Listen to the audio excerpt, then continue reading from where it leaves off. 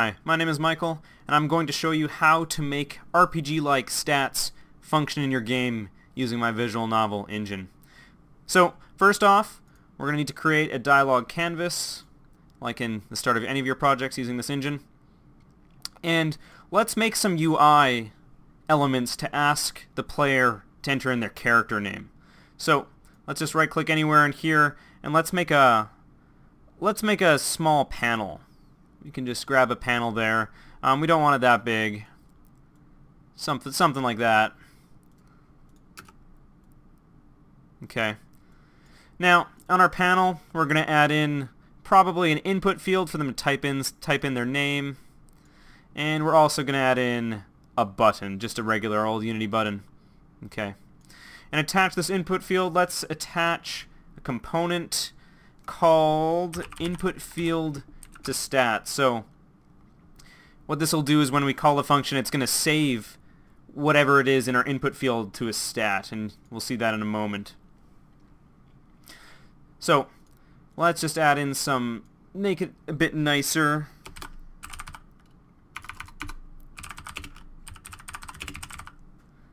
And we'll make the button say confirm name. Okay. So when the button's clicked, we're going to want it to do a few different things. One thing we want it to do is to take whatever data is in the input field currently, and we're going to use the input field to stat function. And here we go. And we're going to save our text there into some stat called player name. That should suffice. And we're also going to want to just hide our panel after we're done, so we'll set active to false. We'll just move that out of there. And now, actually, we're going to want a conversation as well. So let's just right-click here. We're going to do create new conversation, and then we're going to add some dialogue, and we're going to have some mysterious person ask the player for their name.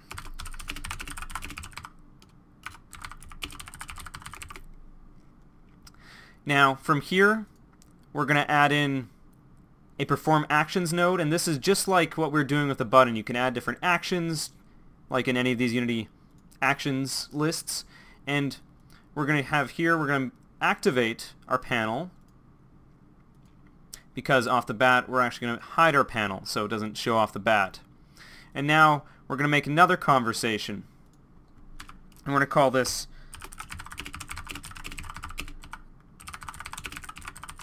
okay. So we're going to have another conversation, and we're going to run this one after we've already got our player name. Don't want an extra conversation. We want just some dialogue. So now that we've got a new conversation, we can have this conversation start when we click the button. A bit confusing, but once we run it, you'll quickly see how that works. Now, let's actually tell the player their name that they entered. And we can do that by using the special syntax that lets us print out stats. So if we just do the S, that stands for string, and then give the name of our stat, it should print out hello, player name. Welcome to my dungeon, something cheesy like that. So now if we hit play, and we make it full screen. Oh, I did forget to actually set the starting conversation to our initial conversation. Don't want to forget that. Alright, let's try again. So here we go. He's going to ask us, what is our name? This thing's going to pop up, and I'm going to name myself Grafnar.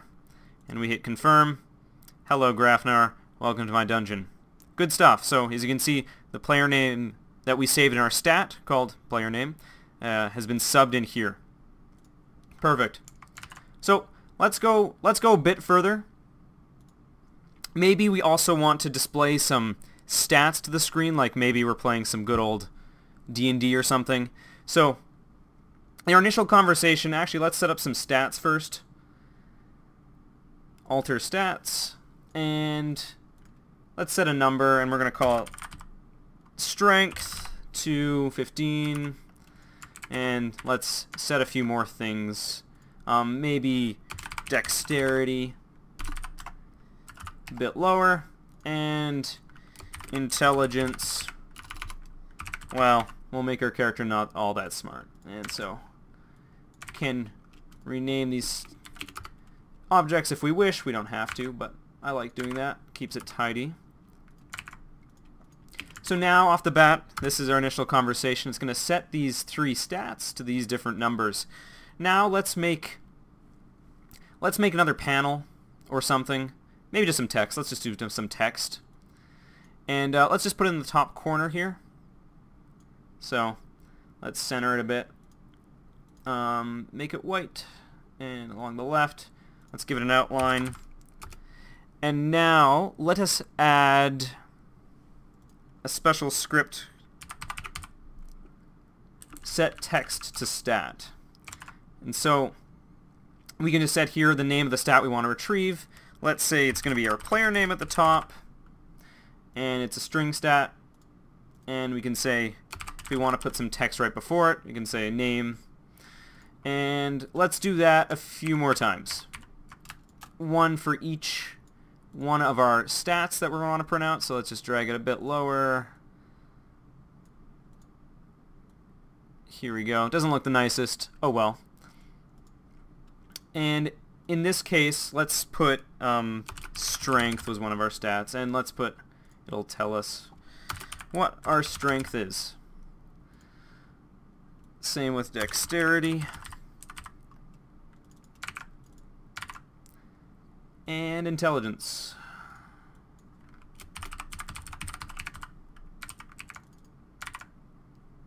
Okay. Let's just remove that ugly new text. And when we hit play, we can now see that this pops up here. And there we go. The problem that it wasn't displaying was that we were actually looking for numbered stats and not string stats. So if we hit play again, we'll now see, there we go, it's now displaying our strength, dexterity, intelligence, and our name is blank right now because we haven't entered our name. So if we enter our name now, let's do Grafnar again, you can see here it shows Grafnar. Okay, good stuff. Let's go even further. Maybe we now want to have some choices based on some stats of some sort. So let's go back to our conversation where he says, hello, welcome to my dungeon. Let's just copy that, and let's maybe make our player say something. So text from string stat. We don't need an actor right now. We'll just say the stat name is player name, and he'll say something like this.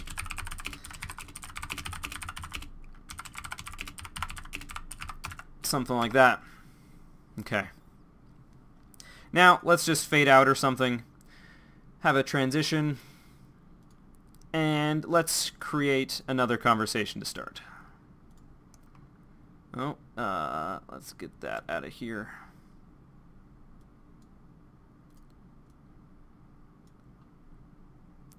And now let's call this our choices conversation. And let's put some dialogue in this new conversation. And let's also set this conversation to start after our other one's complete. So, I don't know, we'll say something here, maybe.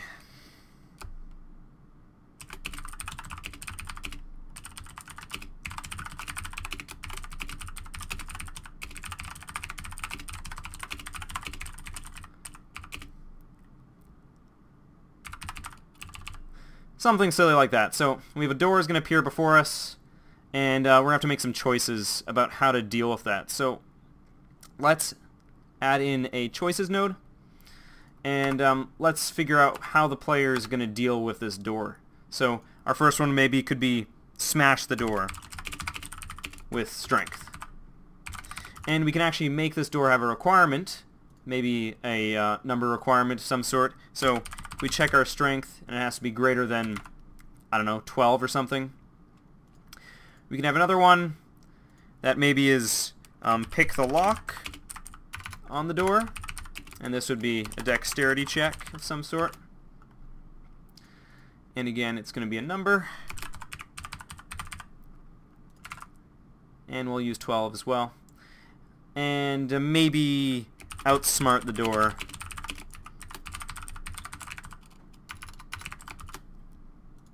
And of course, it's just a door, so you're not really going to be able to outsmart it. So we'll just make it impossible and put that here. So we want to do a bit more than that. If we haven't met the requirements, we should probably add some text saying why this option is grayed out. So we can say give the requirements of why this check failed. So we're just going to set all these to disable button. And it says it's going to require, you know, more than 12 something.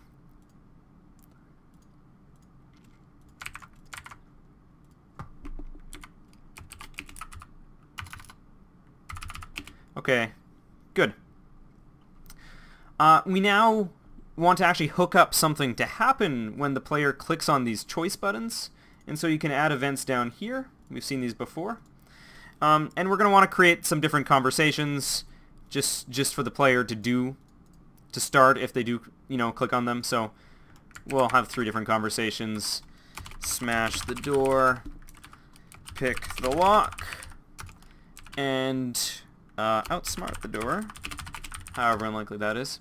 Let's go back to our choices. Now we can just drag these in. Let's drag them in one at a time. And then on each one, we want to tell it to go to the Conversation Manager class and start the conversation. So now, if the user clicks on one of these events will happen. It'll start some sort of conversation. So maybe we add some dialogue to each one saying,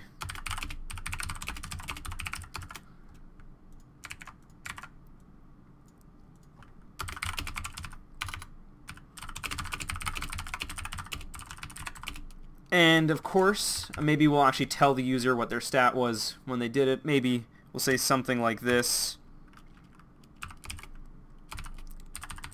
So here I'm going to give an N, which means number, and it's going to sub in our strength stat right here.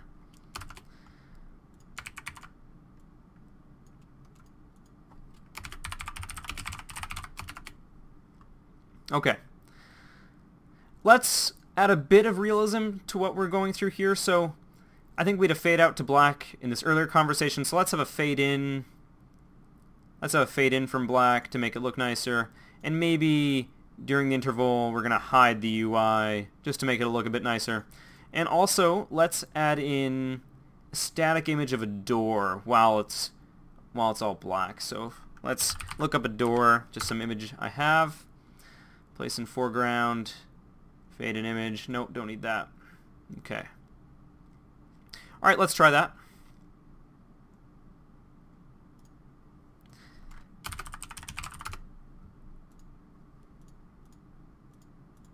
So there we go, it's going to fade out. Hides our UI. Here's our nice door. Odin Deer door appears before you. And unfortunately it looks like our static image is in front of our options, though we can still partially see them. So it looks like these two are grayed out, but I could click the strength one. Looks like my syntax for the stats is slightly wrong. I believe it was actually meant to be F for a floating point number. There we go. And we saw how the image was in front of our dialogue. We don't want to place it in the foreground. So here we go. You can now, get through these different choices depending on what your stats were. Let's go a bit above and beyond. What if we maybe want to have some sort of random stat check happen? So let's add a bit more dialogue to the smash the door scenario. Since I gave you the most strength, that's probably what you'll do.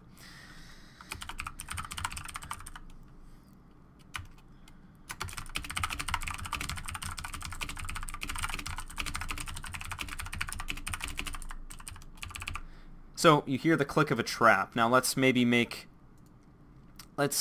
add in a random number. So here we can generate a random number, and we can give it, say, use whole numbers, and we'll make it a, I don't know, 1 to 10. So it's going to add 1 to 10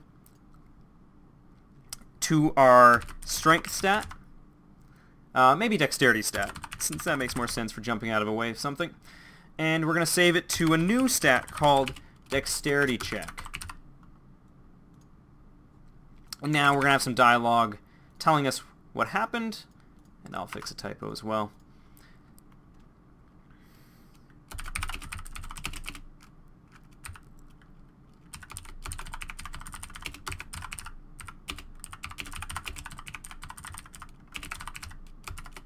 And now, based on our result that's now going to be stored in the dexterity check stat, let's add an if node to give us a branch. So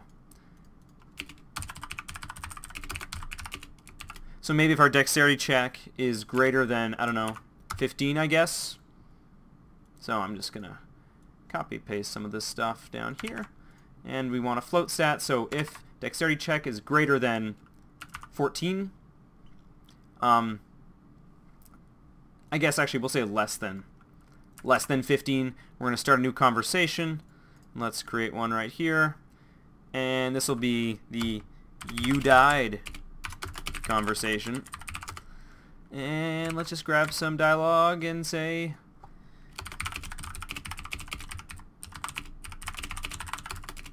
something like that.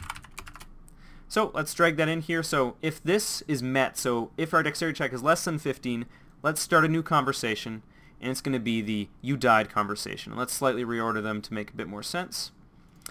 And if, we got 15 or greater, we now want to add some dialogue afterwards saying, you got past the trap.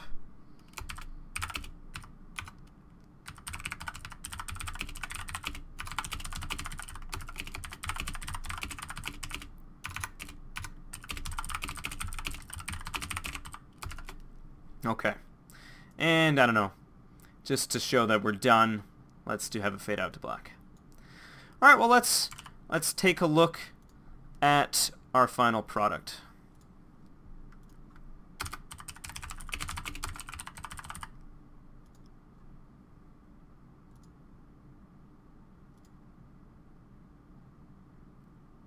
Okay, there's our door.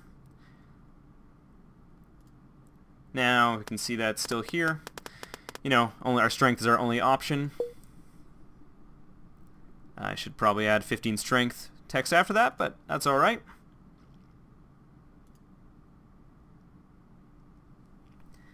Looks like we rolled high enough on our dexterity check.